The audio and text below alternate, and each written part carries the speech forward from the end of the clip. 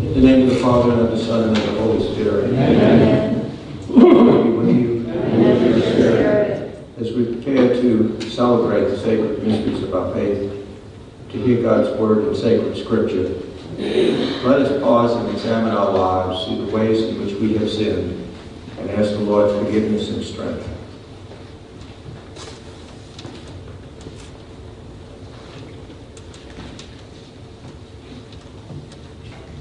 Lord Jesus, you are mighty God and Prince of Peace. Lord, have mercy.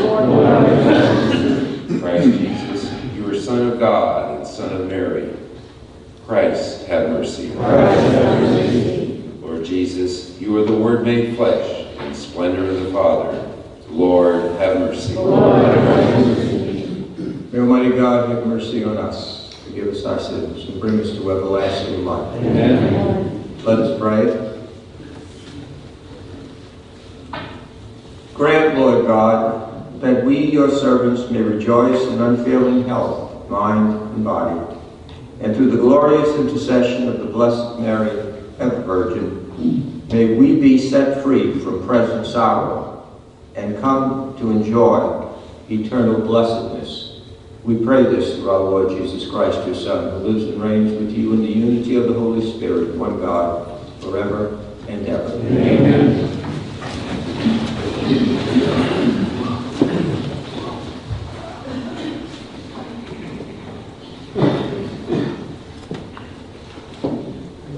Reading from the letter to the Hebrews. The Word of God is living and effective, sharper than any two-edged sword, penetrating even between soul and spirit, joints and marrow, and able to discern reflections and thoughts of the heart. No creature is concealed from him, but everything is naked and exposed to the eyes of him by whom we must render an account. Since we have a great high priest who has passed through the heavens, Jesus, the Son of God, let us hold fast to our confession.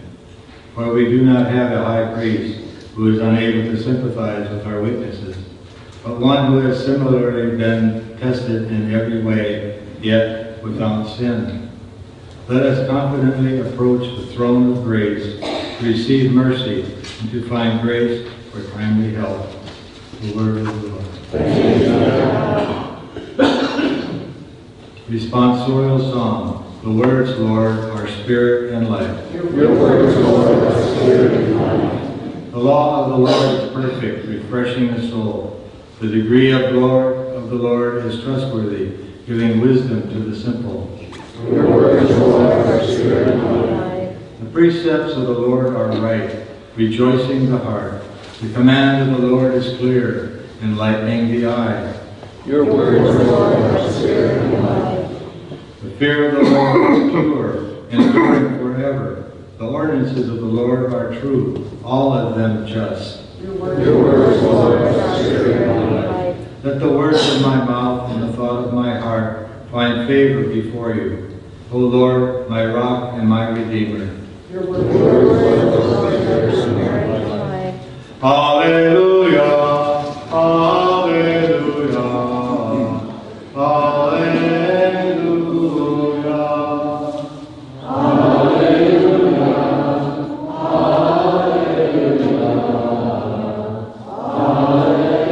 hallelujah. The Lord sent me to bring glad tidings to the poor and to proclaim liberty to captives. Hallelujah, hallelujah.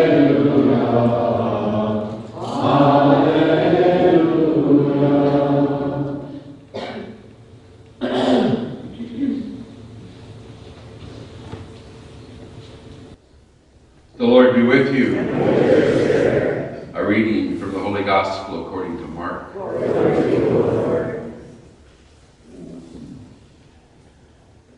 Jesus went out along the sea. All the crowd came to him, and he taught them.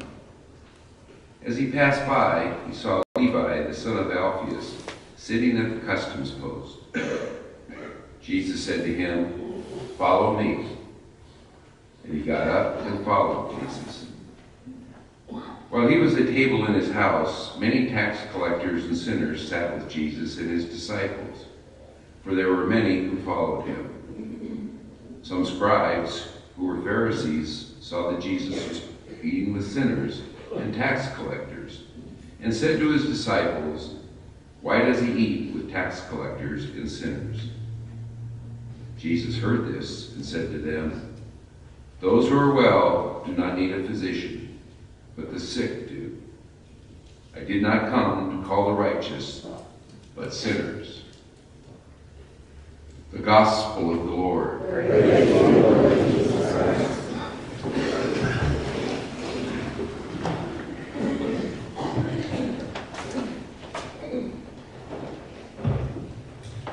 In the name of the Father, and of the Son, and of the Holy Spirit. Amen. Today, as we gather for divine worship of Almighty God at the holy sacrifice of the Mass, it's one of those nice days of convergence, one of those nice days of things coming together. Beginning of the week after the baptism of the Lord last Sunday, we once again re-entered ordinary time, which is the longest of the liturgical seasons. It's even longer than Lent, it's longer than Easter and after Easter and all of that. It takes up the bulk of the liturgical year. It's also the Saturday, as in all Saturdays, in which we honor the Blessed Mother. And there's a nice, again, convergence, a coming together of ordinary time and the time where we turn our minds and hearts this morning once again to the Blessed Mother. Now, ever since Advent and through the Christmas cycle, we have been celebrating various feasts of the Blessed Mother. We have the Annunciation, the Visitation, we have, of course, the birth of Christ, we have the presentation in the temple, we have all of these times, the Blessed Mother present at the first of Jesus' signs in the Gospel of John, the wedding feast at Cana. Mary receives her son from the cross, the famous Pietà. There she is standing there with the beloved disciple. And she's also present at the Pentecost, the first Pentecost, with the disciples in the upper room. And in God's good time, Mary will be assumed into heaven, body and soul, without death touching her. All of these things, one after the other, one after the other, one after the other. And yet, what's very easy to overlook is Mary in ordinary time. In ordinary time. That's where you and I spend the overwhelming majority of our time, is in ordinary time, which is in the daily routine, the daily rounds, yes, the boredom, the expectation, all of those things that kind of stick life together is really an ordinary time. And Mary was able to have all of these wonderful experiences of God's presence because in her ordinary life, in the marrow, you know, the bone marrow, in the marrow of everyday life, that's where we encounter God the most, or we don't at all. All these big ceremonies and all these big things, that's all wonderful, terrific, great, fine. It's in the ordinary things of life. It's in husbands and fathers who get up every morning and go to work, provide for their family, who provide wonderful example, hopefully, for their children, who love their wives. It's for wives and mothers who make a house a home, who nurture their children and provide a place of love, a place of safety along with the husband. And husbands and wives who love one another in that nuptial union. But that has to happen every day. You know, I once had a seminarian ask me, Father, how do I know I'm going to be a priest 25 years from now? I said, I was teaching the seminary in New Orleans. I said, well, I haven't put up a table yet in front of the cathedral doing clairvoyant stuff. I don't have fig leaves or tea leaves or whatever people use, or reed palms and all of that. I had no idea. I had no idea you're going to be a priest in 25 years. But I know one thing. When you get ordained, if you're not a priest that day, I don't know what's going to happen to you tomorrow. I don't know what's going to happen. You got to be a priest that day. Married people. Oh, I come waltzing down the aisle here. How do I know my marriage is not going to end in divorce? I have no idea, neither do you. Unless every single day you're married once again. Every single day you love your wife. You love your husband. You raise your children properly. That's how. It's that daily grind. And we can imagine the Blessed Mother doing all the things that a wife and a mother at that time did. Cooking, cleaning, washing, teaching, guiding. And yes, I can imagine there were times when she scolded Jesus. Because it's in the scriptures. When they found him in the temple, when he kind of wandered off, he was doing his own thing before people today do their own thing. And she said, where have you been? You have greatly upset and filled with anxiety, your father and I. Because Joseph never speaks. Well, she's a Jewish mother, so naturally, he probably didn't have a chance to speak. Every time he tried to speak, he had duct tape on his mouth. And all of those things, the daily grind of life, and then that daily pain of having to let her son go. Don't you know I must be about my father's business? Started at around 12. But actually, when he began the public ministry, it wasn't blue skies and green lights. He gave a first sermon at the synagogue in Nazareth. And they threw him out. They were shocked, upset, angry. Many of his disciples were his disciples no longer, because his sayings were too hard. They picked up stones. They wanted to throw him off a cliff. They drove him out of town. And yet Mary is that silent presence throughout the ministry. And even more silent is Joseph, who we have no recorded words of what Joseph said. None. And yet Mary and Joseph were entrusted with our Lord and Savior, Jesus Christ. And we see their presence in the way in which Jesus does the will of his heavenly Father. But that's the everyday grind of life. The everyday things that we find boring, routine, that weigh upon us. And they do. They do. And so many people, they want the novel, the new, the excitement. Ooh, if I could have something new to do. And then that new thing will become an old thing. That's the way it works.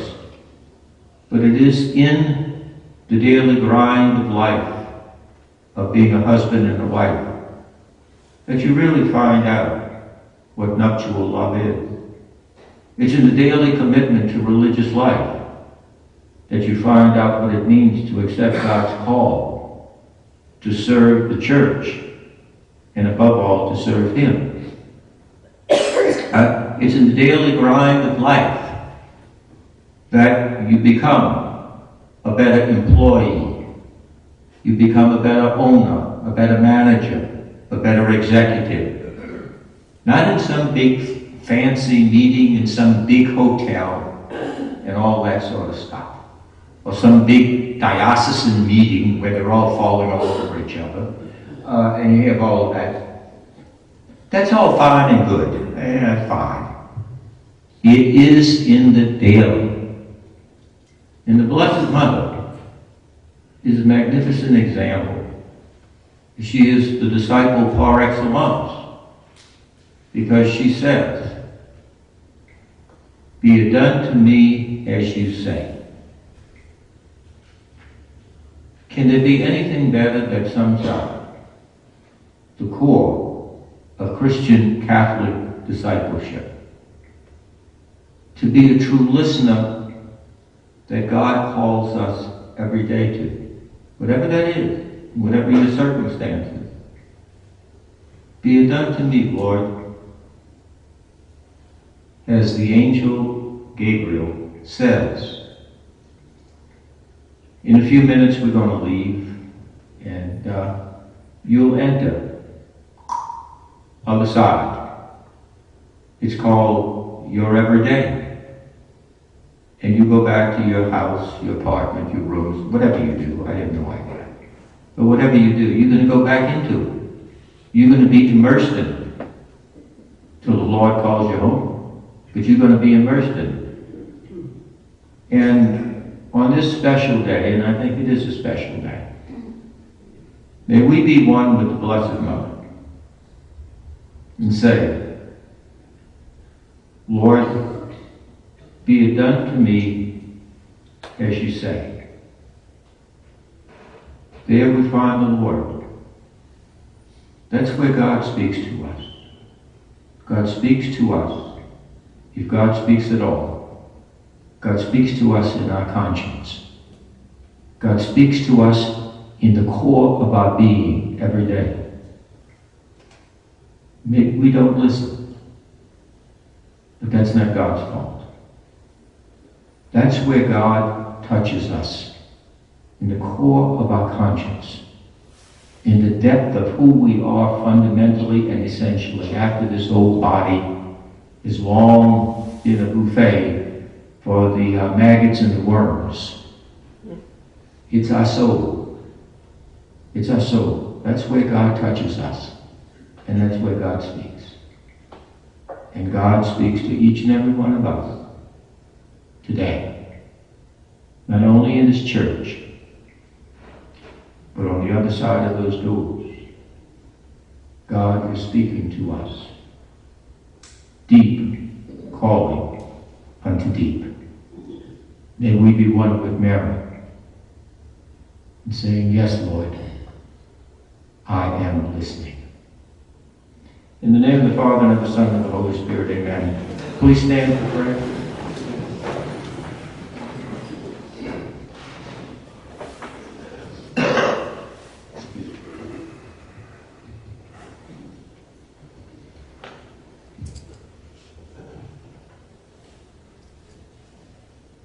For all members of the church, May the grace of the Holy Spirit strengthen us as we work to bring God's message of love and mercy to all the world. Let us pray to the Lord.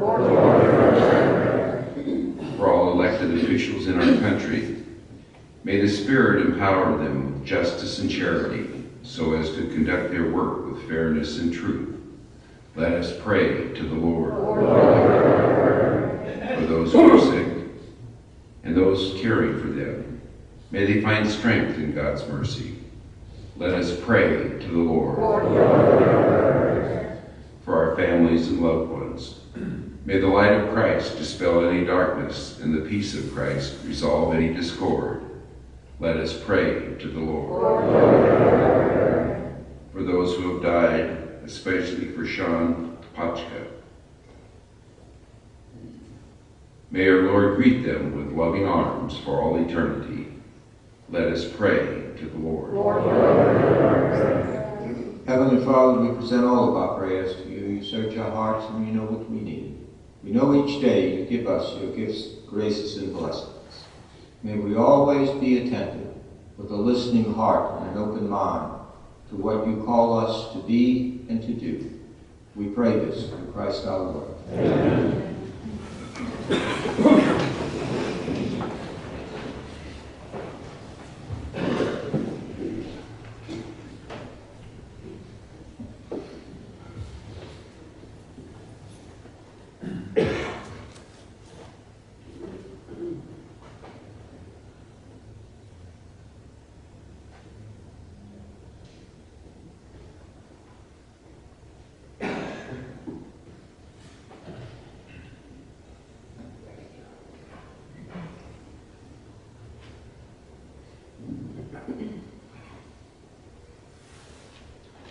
Blessed are you, Lord God of all creation. For your goodness we have this bread to offer. Fruit of the earth and work of human hands, it will become for us the bread of life.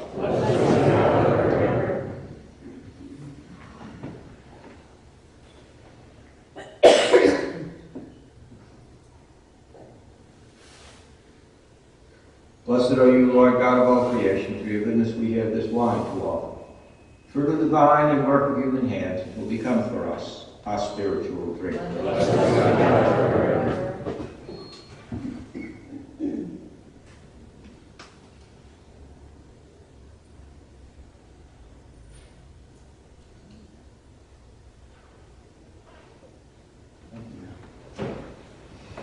Let us pray. Let us pray that my sacrifice and yours may be acceptable to God, the Almighty Father.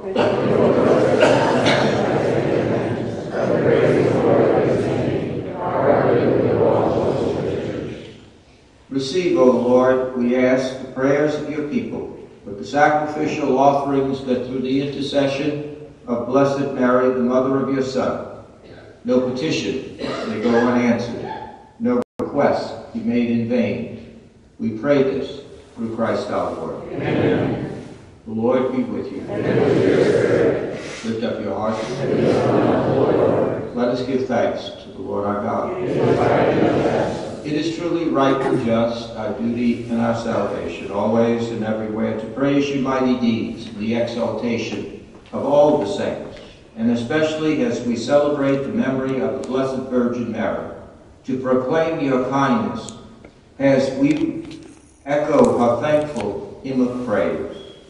For truly, even to earth's ends, you have done great things, and extended your abundant mercy from age to age, when you looked on the lowliness of your handmaid, and gave us, through her, the author of our salvation, your Son, our Lord Jesus Christ. And so our voices join with all the choirs of our angels, and saints as we pray. Holy, holy, holy Lord, God of hosts, heaven and earth are full of your glory. Hosanna in the highest. Blessed be the mountains in name, O Lord. Hosanna in the highest.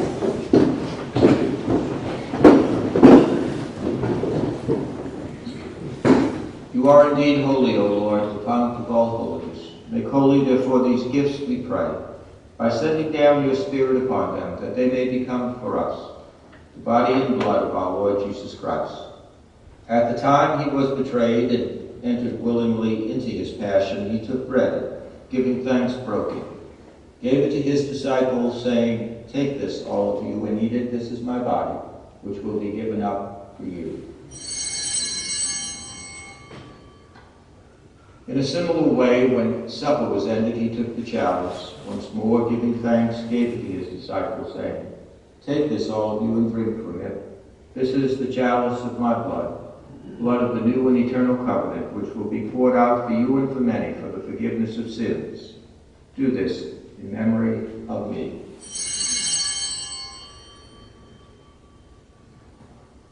Let us proclaim the mystery of faith. We proclaim the death of the Lord and confess his resurrection until he comes again.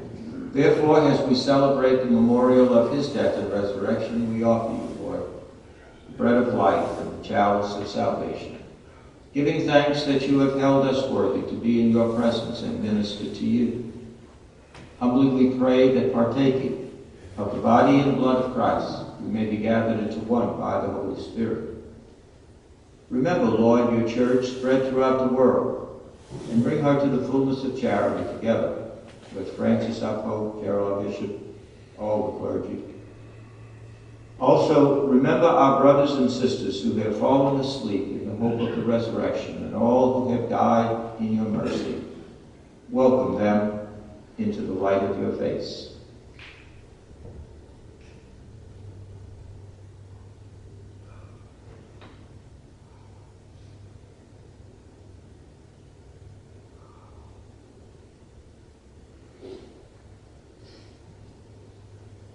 Have mercy on us all, we pray, that with the Blessed Virgin Mary, Mother of God, the blessed apostles, and all the saints who have done your will throughout the ages, that we may merit to be co-heirs to eternal life, and may praise and glorify you through your Son, Jesus Christ.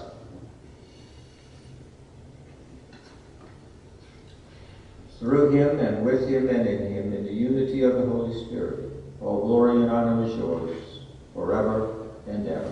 Amen.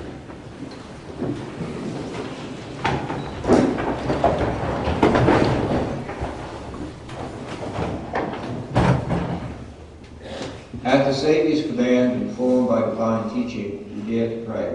Our Father, who art in heaven, hallowed be thy name. Thy kingdom come, thy will be done, on earth as it is in heaven. Give us this day our daily bread, and forgive us our trespasses, as we forgive those who trespass against us.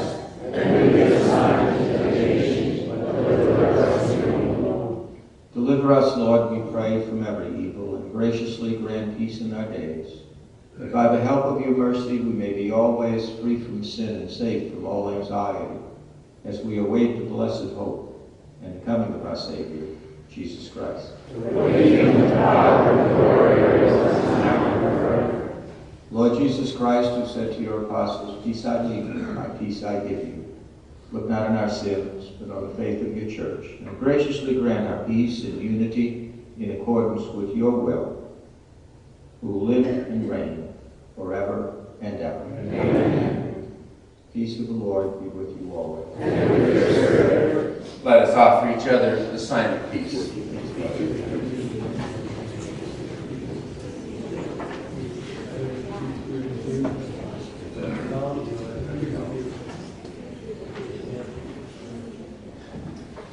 Lamb of God,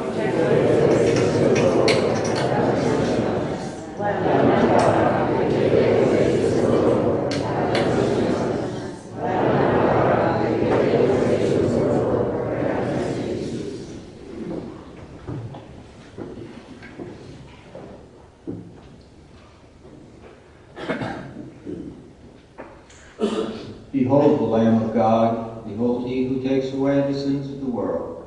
Blessed are they who are called to the supper of the Lamb.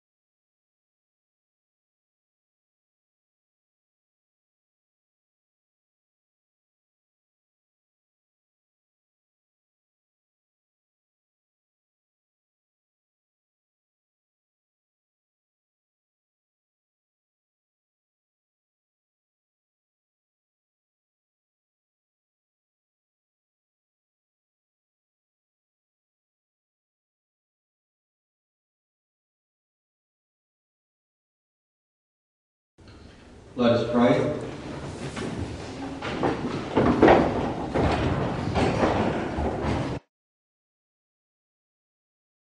As we receive this heavenly sacrament, we beseech, O Lord, your mercy, that we who rejoice in commemorating the Blessed Virgin Mary may, by imitating her, serve worthily the mystery of our redemption. We pray this through Christ our Lord. Amen. The Lord be with you. And may the blessing of Almighty God, Father, Son, and Spirit descend upon you and remain forever. Amen. Go in peace, glorifying the Lord by your life. Thanks be to God. Saint Michael, we are the angel. We are